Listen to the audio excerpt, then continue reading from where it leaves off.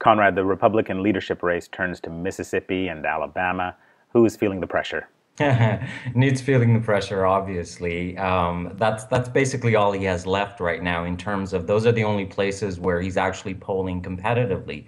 The pressure is really on him to get out of the race, and if he doesn't finish on top in those states, then obviously it only gets stronger. Mitt Romney, for him, the magic number is still reaching, the 1144, the number of delegates he needs to clinch the nomination. What are the challenges he's still facing?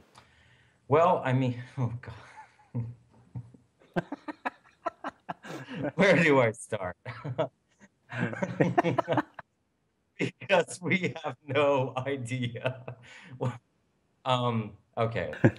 Well, I mean, Mitt Romney obviously understands that he has yet to capture the imagination of Republicans. I mean, his people held a strategy session in Boston the other day. Going through the math, they've tried to make it clear that it's mathematically impossible for anyone else to win this nomination, but that didn't satisfy either the donors or the journalists.